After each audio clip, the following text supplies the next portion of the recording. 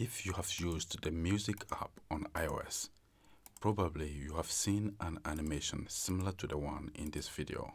In this tutorial, we'll look at how to clone the animation using SwiftUI.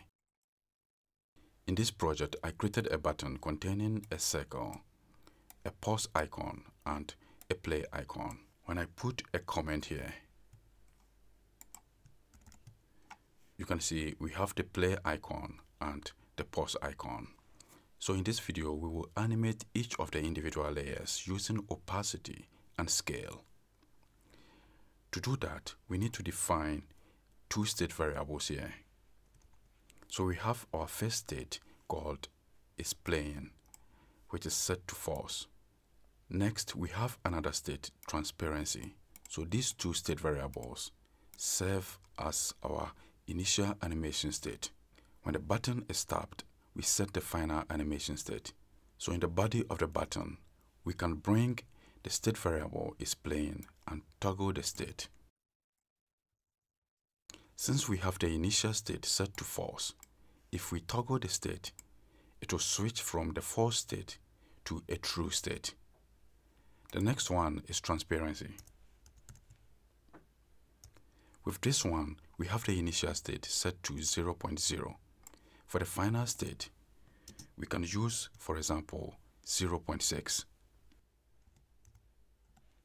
When the button is untapped, we set the circle's transparency to 0. And after we tap it, we set the transparency to 0.6. So this state variable will be used for animating only the circle. And we use the first one, is playing, to animate both the pause icon and the play icon. Let's also hide the circle for a moment by placing a comment here. So we now have the two icons. We want to animate both of them using scale effect and opacity. Let's add scale effect first. Then we bring the state variable is playing and use a ternary conditional operation to switch between the initial state and the final state. A ternary operation evaluates two conditions, true and false. When the condition is true, we will set the value to 1, and when it is false, we will set it to 0. So we bring a question mark here, and the value that appears after the question mark is the true value. Let's put 1. The value that comes last is the false value, so let's put 0. We can now copy the same effect and place on the second icon, which is the play icon, and now both disappear at the same time. Since we want to switch between these two icons, we can swap the values. So here we put 0, and the next one we put 1. If we tap now, we switch between the two icons. Looking at this animation closely, as the play icon switches to the pause icon, we still see it scaling down. That is not what we want. We can make the animation seamless by removing that effect. So we can use opacity to fix that. After the scale effect modifier, we will add opacity. With this, we will use the same ternary operation. So when the condition is true, we will set the value to 1. And when it is false, we set it to 0. Then we can copy the opacity here and paste it on the play icon and swap the values. If we tap now, you can see they all change seamlessly. But we haven't added the animation yet. Let's add the animation modifier. For our animation, we are going to use a spring animation. So we can bring an interpolating spring. We have the interpolating spring that has stiffness and damping. Let's set the stiffness to 170 and the damping to, for example, 15.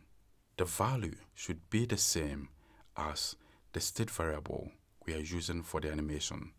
So let's put is playing and copy the same animation modifier for the second icon as well. So we now switch the icons with a spring animation. Let's move on to the circle. I'm going to uncomment everything here. What we want to do for the circle is to make it appear and disappear quickly by changing its opacity from 0 to 0.6. For now, it doesn't disappear at all. To do that, we can go to where we have the final animation state and add with animation. In the parentheses, we can define the animation ease in. Let's use ease out with a duration of 0.2. Next, we have to define the body of with animation. Once we tap the button, we want the circle to appear and disappear quickly. So what we can do is to set a time, like we want the circle to disappear after 2 seconds. In order to do that, we are going to use the state variable transparency and dispatch queue.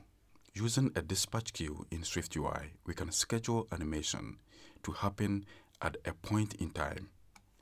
So over here, let's add dispatch queue. So we will put dispatch queue.main. Let's select the one that is async after deadline. For the deadline, we can set it to now.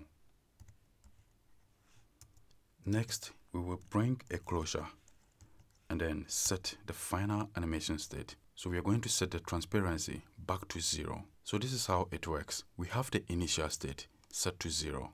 And once we tap that, we change the transparency to 0.6. After the deadline we define here, we can still change the state. So we put transparency equals 0.0 again. We still don't see any change because we haven't attached the effect to the view. That is the circle over here. So let's add the opacity modifier. Then we bring the state transparency. By tapping the button, we don't see the circle at all. This is because we defined the deadline to happen immediately. So we can make it happen later in time by adding, for example, 0.2 seconds. So whenever we tap the button, you can see the circle also shows and disappears immediately. So this is how to clone the play and pause Apple Music animation using SwiftUI. Thanks for watching this video.